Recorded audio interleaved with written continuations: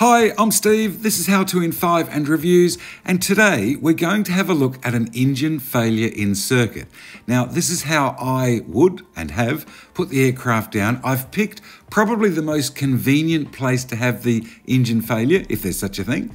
That is mid to late downwind. So let's have a look at how I go about getting the aircraft on the ground in one piece. So we're on the downwind leg, everything looks good, and then suddenly the motor shuts down. Now, one of the mistakes that I see so many pilots make at this point, the motor or the engine has just shut down. They start flicking switches, they're turning taps, hitting restart buttons, pulling on carby heat, trying to work out what the problem is. That's okay when you're at 2.5, 3, 4, 5,000 feet. But when you're in circuit height, you're 1,000 feet above the ground. Every foot is valuable, and the more time you spend trying to find the issue, the further you are getting from the airfield and the more height that you are losing. The whole idea here is to fly the aircraft. We need to get back to that strip. We're at circuit height, which is 1,000 feet plus the height of the airfield. So I'm going to pull that throttle back now, pull the throttle right back, of course, carby heat on. So I'm not going to shut the motor down completely. We need to give a call. Murray Bridge traffic, Jabiru 3740 is the turning base runway 01 for a glide approach, touch and go, Murray Bridge. Now, I have just given a standard radio call there because we are just practicing going around doing circuits. But in the event of a complete engine failure, that is exactly what I would say. And my call would go something like this. Murray Bridge traffic, Jabiru 3740 is late downwind, runway 01, complete engine failure, repeat, complete engine failure, turning an early base, glide approach 01, Murray Bridge. Practice the call and know your calls. I know the aircraft will get back here. I know the plane. I know the wind conditions. I run fairly tight circuits. Some pilots may call Mayday. Some may call Pan. In this situation, I personally would not. But the key phrase here is complete engine failure and still treat it like any other circuit. Look out for other aircraft in case they have not heard, there's a radio issue or whatever. So I'll pick it up from where we start that base turn. So we're turning an early base. We're keeping the aircraft clean. We're going to check no one's coming in there on final, which they're not. All looks good. We've kept the aircraft clean, no flaps at all, because at the moment we're using gravity. And that is our energy source. We're not getting anything from the motor. As you can see, that's back on a 1,000 RPM, which is, well, basically idle with this motor. So we've turned our base into a final. We've rolled straight out of downwind base, final, and we're looking for that strip.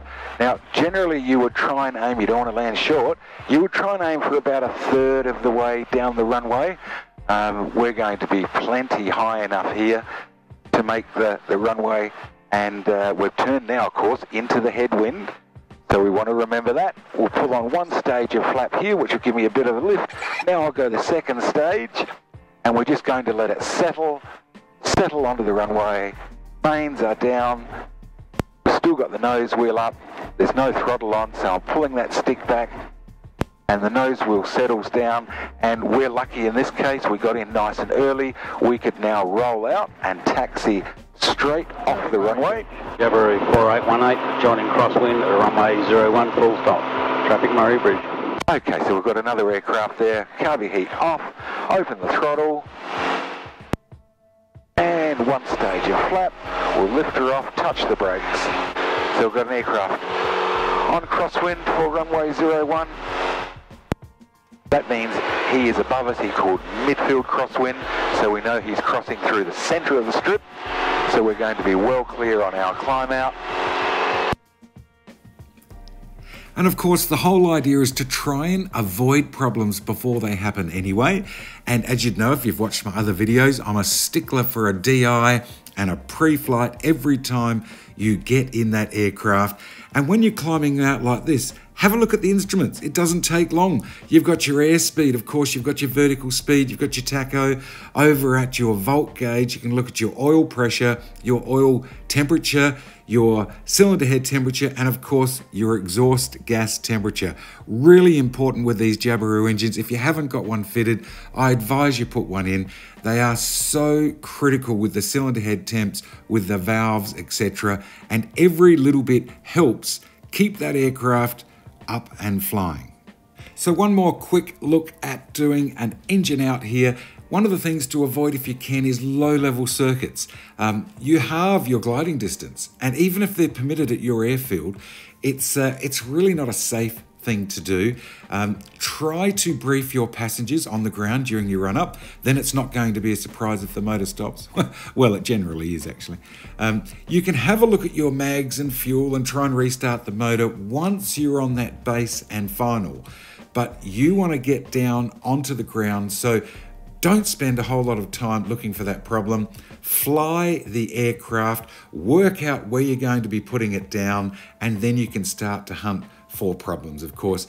And don't forget when you're in and you're turning that base leg to say where you are turning in relation to the downwind leg so other aircraft know just where you are, and make sure you use that complete engine failure. Final. It's not going to be the typical base type turn. We're looking out for aircraft, and there's the runway there. We want to make it to the end of the runway. We've kept the aircraft clean, so there's no flaps on at this stage.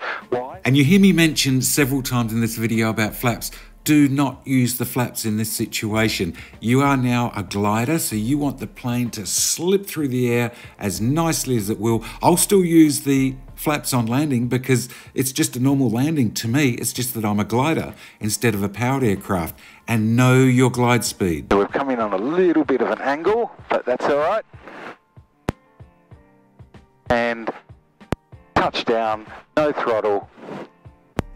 Just pull the stick back, ease it onto the runway. I've pulled in one stage of flap there as I got closer, and let the nose settle onto the deck.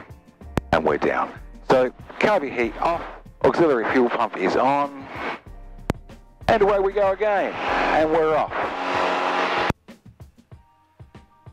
Now, I brought the aircraft in then, I cut the base, I cut the final. Our here is to get back to the runway nice and safe, and we did that. And one thing to remember, as you saw I just popped up on the screen there, your light aircraft, and these are very light aircraft, I mean, let's be honest here, it will operate totally different in a glide scenario or engine failure scenario with a passenger on board. You've lifted your maximum takeoff weight. It's not a problem. It's just knowing how your aircraft is going to perform with two on board rather than one. And that's something that you do need to practice, and you will learn when you do your instruction. Of course, this is how I do it. Your instructor will no doubt add to what I've put into this video, and hopefully in some way you can take something out of this video that will help you in a situation if ever you have an engine failure. You want to get yourself firstly and your passenger safely on the ground. You don't want to damage the aircraft. You want to make sure that you have a fun day out flying. And one thing I'll mention, make sure you know how to read a regulation windsock, whether it's 5 knots, 10 knots, 15 knots. This will help you dramatically if you're in circuit and you have an engine failure as to how far to extend your downwind, etc. Because as we know, when we turn into the wind, it comes off of our forward speed. You would have run through that doing your license. Look, hopefully you enjoyed the video. If you did, don't forget to give us a thumbs up and subscribe. But until next time, cheers.